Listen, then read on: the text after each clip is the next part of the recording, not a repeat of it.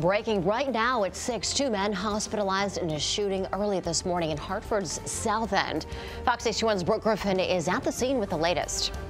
We've got breaking news right now overseas. A passenger jet burst into flames on a runway in Japan with hundreds of people on board.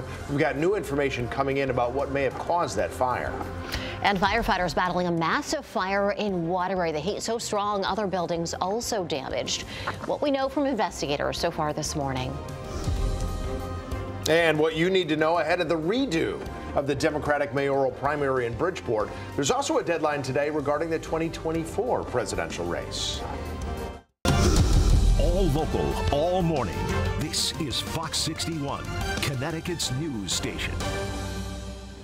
Good morning. Thanks so much for choosing us here at 6 o'clock. I'm Erica Arias. And I'm Tim Lammers. Good morning, everybody. Happy Tuesday. Back at it, back to work and back to school for a lot of you. How's that weather out there? Matt Scott, it's They're not going to be used to getting out there on the bus stop in time. Oh, if it was 70 degrees, they'd still not be used to it. Right. True. Good morning. It's going to be a tough one all around. Right, exactly. Happy New Year, Erica. Nice to have you back. Tim, good morning. Good morning to you. Here's what you need to know before you go. It's clear now. As a result, it's a little chilly at the bus stop this morning, but we have lots of sunshine all day long. Despite the morning chill, mild temperatures over the next couple of days. In the 7-day, one storm misses.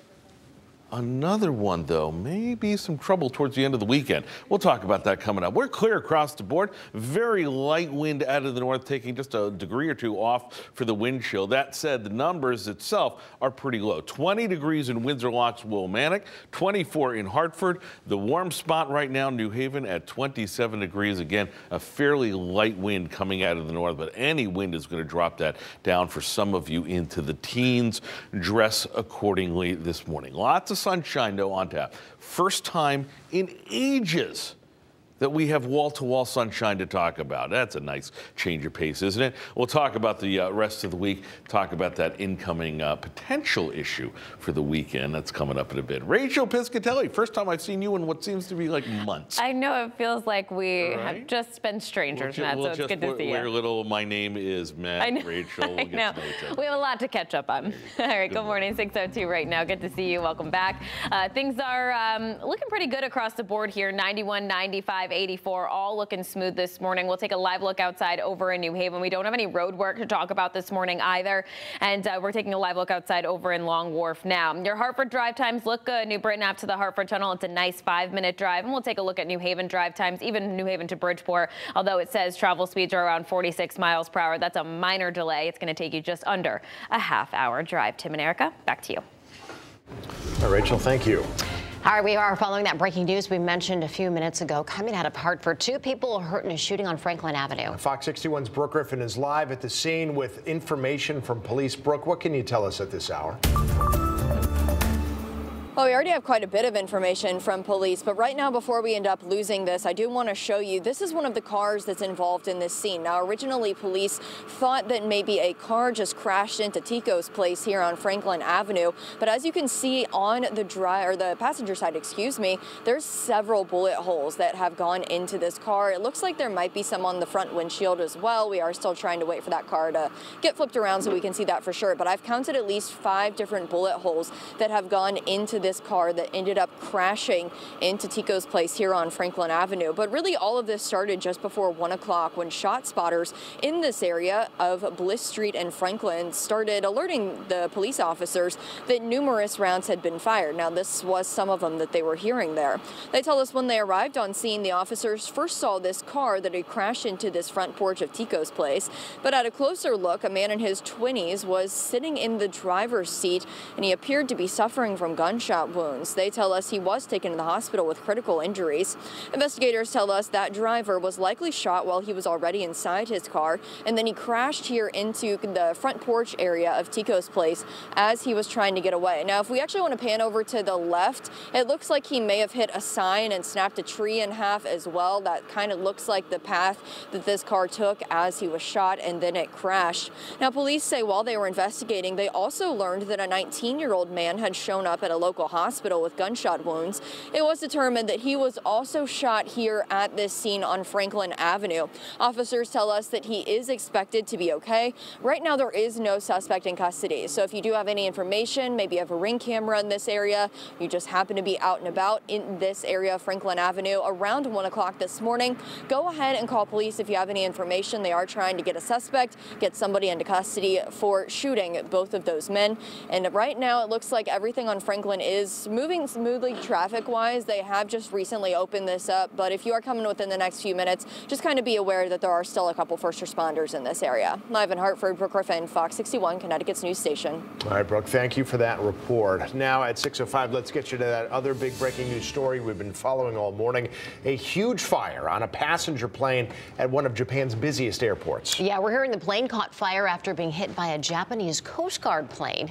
We're checking in with Fox 61's Keith McGilvery. He is following this very closely and has some new details. Keith. Eric and Tim, some significant new information since I first brought you this breaking news earlier this morning, but give yourself a look at this video here. This video from the Haneda Airport in Tokyo, a Japan Airlines plane just bursting into flames. At one point, you could see the front of the cockpit here, but all of those windows and that flame entirely engulfed, and we are learning that the plane burst into flames while taxiing on the runway. Now we're getting information that a Japanese Coast Guard aircraft collided with a passenger plane here. The Coast Guard pilot evacuated the plane, but the other 5 crew members are still unaccounted for here as you take a live look at the airport here at 6:06 our time. The passenger plane reportedly had about 400 people on board. Somehow, according to Japanese public broadcasting, we're learning that all of those passengers got out of the plane safely. We do not have any word when it comes to injuries potentially on the ground as this effort very much continues to unfold here. The fire appeared to center by the wing. It seemed like firefighters at one point had some of this under control, and then that fire picking back up, just engulfing the entire plane in flames. And again, the new details now are that a Japanese Coast Guard plane made contact with that passenger plane. We do not know where the Coast Guard plane is now. The pilot did get out of that plane, but 5 members of the crew still unaccounted for. But again, Tim and Erica, this is the scene we have been seeing over the better part of this morning when we brought this to you as breaking news at 4 a.m., a situation that is continuing to unfold. I'm going to jump back into the newsroom, check with some of our sources, and if I learn anything new, I will bring that to you. But for now, live in the studio this morning, I'm Keith McGilvery, Fox 61, Connecticut's news station. Wow, the video is just incredible. Kate, thanks so much for the update there. All right, well, meantime this morning, fire crews are expected to return to the scene of a massive house fire to try to figure out how this started. All these pictures show the flames that firefighters saw when they responded to Crown Street at about 8:30 last night. This is in Waterbury. The fire inside of a 3-story home that was vacant there. Firefighters say the heat was so intense, the siding on the building across the street began to melt. And here's a look at the aftermath of the fire. The home where the fire started has been charred. Now we're told there is some damage to a neighboring home as well, where fire began to spread toward the attic. Thankfully, no one was hurt. Because the vacant home had so much damage, firefighters did not even try to go into it. Investigators tell us that they are going to go back to the home later today. When it's daylight, it will make things easier to see. Well, today is the deadline for voters who are already registered with a political party to switch their party affiliation if they want to. That's ahead of the 2024 presidential primary. Now, if you want to do this, you do have to visit your local registrar of voters. If you're not registered to vote, or if you're unaffiliated, you have until March to register with a party. Today, voters in Bridgeport can get absentee ballots for the city's redo of its Democratic mayoral primary. On Friday, voters were able to request applications for those ballots. Now, that redo will be held on January 23rd, and 4 days before that, January 19th, that is the last day to register to vote for that Democratic primary. Well, this morning in East Haddam, state police are searching for whoever broke into at least 25 cars there, including a police cruiser. This happening on Saturday. State police got multiple calls about thefts from cars, and they tell us that the thieves also forced their way into a locked police cruiser. Investigators say that the alleged thieves may have been riding around town in a white Subaru. If you have any information about these break-ins, please call police. And Guilford police say burglars broke into several vehicles across town over the weekend. One happened at a gas station while the owner was pumping gas. Now, this is the car that police say the thieves were in. It's a Honda Civic with stolen license plates. The other thefts happened at the Sam Hill Road and Bluff Heads Trail. Now, police say the thieves smashed their way into locked cars where purses and wallets were in plain view. And officers in Plainville are looking for 2 people after the town's middle school soccer and softball fields were both damaged. A witness told police that 2 teenage boys tore up the fields with quads on New Year's Eve. Now, we're told one quad was green camouflage, the other was neon orange and white. If you know anything about this incident or you recognize the quads in the picture, call police.